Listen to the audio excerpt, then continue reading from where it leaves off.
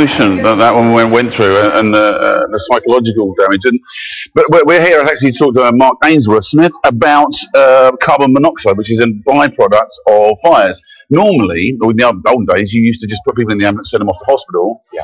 But now you come up with this mobile kit. Why is that? Yeah, we've got a new piece of equipment that very accurately measures carbon monoxide. Carbon monoxide is a lethal gas. It's known as the silent killer. And we have a very, very effective way of monitoring at scene, so we can decide exactly how urgently people need to be treated, or indeed whether they need to go to hospital at all. Oh, I see. So we're basically trying to take the pressure off the hospitals. If you do this test, you can say you're all right to go home. Yeah, a significant number of our house fires, we have more than one patient involved in that, sometimes 20 or even 30.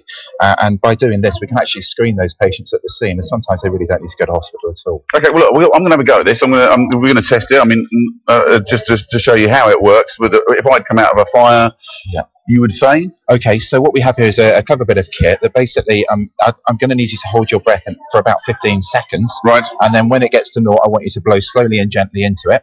Mm-hmm. And we should get a very accurate reading of your carbon monoxide. All right, levels. You said it going, and in the 15 seconds, I'll ask you in the countdown, I'll ask you a question. There we go. So I need you to try and hold your breath.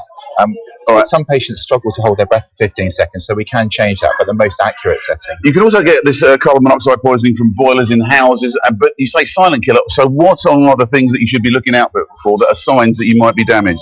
Okay, so the other things that you might notice is a lot of patients with carbon monoxide poisoning complain of a headache. About 90% of those do. Sometimes they present with fatigue, lethargy, and there are other, that should be fine actually. Yep. There are other conditions. They sometimes complain of really severe symptoms such as chest pain and even have fits.